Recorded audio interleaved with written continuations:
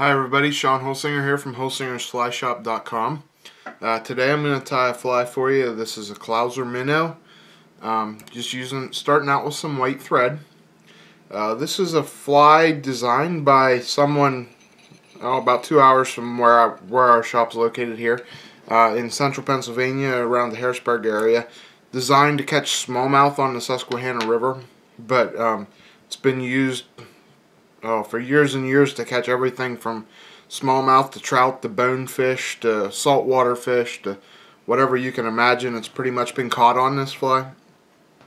We're starting out here with a size 8 2340 Daiichi streamer hook. This is a 7x long streamer hook. Next thing I'm going to put on is a set of dumbbell eyes. I'm going to set them on the top of the hook here, and it's hard to show you this. I'm setting it on the top. About a third of the way back, and we're just going to keep crisscrossing. This is going to take a little bit of time to get this on here to get it tight. You want to change directions, do it over both the sides, flip-flop direction, crisscross. You can go under it a little bit to tie it into place. As the fly goes on, it might roll around just a little bit. There you see, I tapped it, it rolls. But you want to get it as tight as you can, and you can finish it up here later. When you get to tying some of the hair in and stuff, it'll get it down a little bit tighter. But you want it as tight as you can get it for right now. Okay, the next thing we're going to put on is some deer hair. Most of this fly is deer hair. We're just going to cover up the hook shank here a little bit, back to the bend. And this is actually, because we're putting the weight on the top of the fly here, on the top of the hook, when you fish it, the weight is going to end up on the bottom, so the hook point will actually be on the top. And we'll get to that here in a minute as we tie it in. But for right now, we want to put our tail on this fly.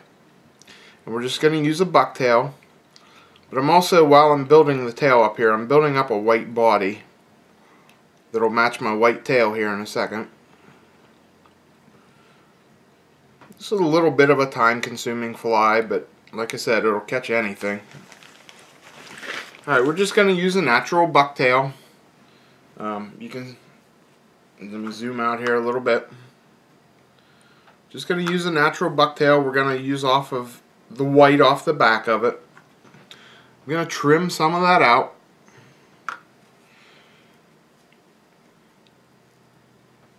And I'm not gonna stack it to get it even. You just want it fishy looking. And I want a fairly decent clump. I'm gonna pull the smaller guard hairs out and stuff on it. Just kind of pull out from both ends. Get the shorter ones out. It'll help even it up a little bit too. And I want the tail on this fly about the length of the hook shank, okay? You see there where I'm pinching it at? That's about the length that I want the tail to be. About the same length. We're using a long streamer. Like I said, this is for bigger fish, for smallmouth on the river and that kind of things. Like I said, real popular bonefish fly. And fish in the flats. Oops. Okay, we're going to wrap this down. And what I'm going to do is I'm going to lay this over the top here. And I'm going to actually wrap over my dumbbell eyes. I'm going to wrap this the whole way up. And kind of tie these eyes in a little bit better. And it'll help whiten up everything down there. So I want a white underbelly on this fly.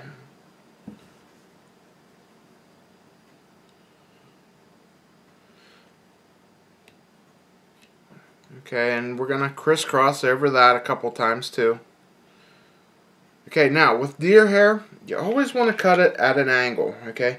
And the reason, I'm going to show you here in a second, if you cut it at an angle, it'll lay down on your hook and it'll taper towards your hook point. That's why I always cut that at an angle, and it makes a nice taper right down. If you cut it flat, If you're going to cut it flat on there, your thread will go out and pop right off the end. Where if you cut it at an angle, it tapers down like that. It works real nice for wrapping it down. Okay, we're going to just cover this up just a little bit more. You know, tighten that eye in there. You see now it's not twisting the hook to do it. We got it pretty tight there now, like I want it. Okay, now the next thing we're going to do is we're going to flip the hook upside down in our vise. We're going to tie from the bottom side of the hook now. And I'm going to try to keep my tail out of the way here, and let me pan down on the video for you there. I'm going to push this back to the side here so I can see how long this is. This is going to be a reference point here for me in a minute.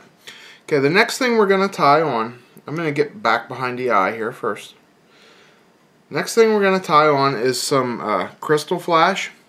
I'm using a rainbow color. I use this for a lot of flies. And like I said, I wanted to see where my tail was, use that as a reference point. I'm going to use this to make it the same size, the same length as my tail. I'm just going to make a couple wraps here. And then I'm going to wrap this up in front of the eye just real quick. Couple wraps in front, and then I'm going to pull it back over. I'm going to double it up. I got, I don't know, probably 8 or so strands there. No more than 8 or 10 strands. Okay, I don't want to go the whole way back on this. I want to go about halfway back, and then I'm going to cover up my crystal flash here on the top. Don't have to be real particular with it because you're going to cover it up with some more deer hide here in a second.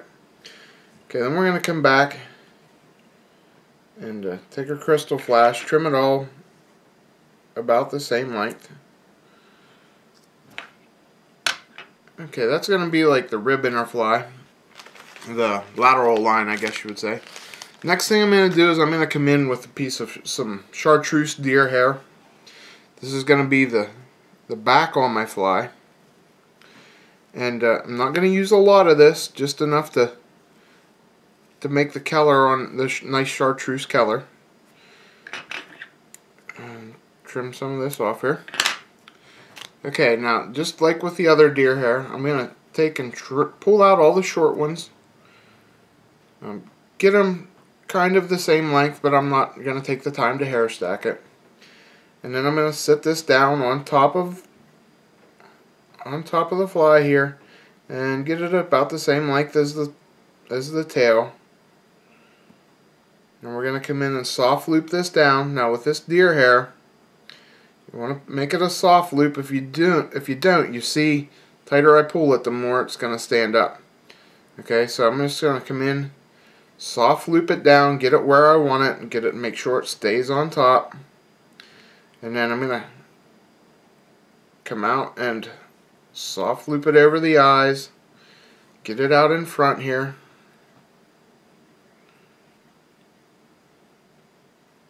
Make a couple wraps. Okay, now, like I said earlier, we're going to take and we're going to cut this in an angle. I'm going to lift it up, try to get my fingers out of the way so you can see, and I'm going to cut. You see how I'm pulling it straight up, so when it falls down, it's actually going to be cut at an angle. You can see there the nice angle to it. Okay, like I said earlier, that's going to make a nice tapered head. I want to wrap it down lightly first, because even though it's short like that, it'll still flare out because it's deer hair. It's a natural tendency. That's what it's born to do. And then once I get it down tight, once I get it nice and where I want it, where all the tips are tapered down, then I'll come back in and I'm going to wrap it real tight. But I'm going to go in and I'm going to wrap my head, cover my head up nice. Cover around the eyes, make a nice covered head. And like I said, just keep crisscrossing back and forth like we did earlier. Changing directions so you can cover more area. And then once you get it where you like it, I'm just going to neaten up the head here. and whip finish it off. And that's all that's to the Clouser Minnow. Come back in and whip finish. Like I said, don't be afraid to try this anywhere. It's caught all kinds of fish on it. One of the most popular flies out there. Okay, and there you have it, a little bit better look at the Clouser Minnow. I hope you enjoyed it.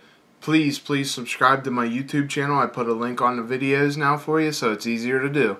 Don't forget, if you like what you're seeing, check us out on Facebook and like us. And also, please look us up on the internet at holsingersflyshop.com for all your fly tying needs. Thanks again for watching.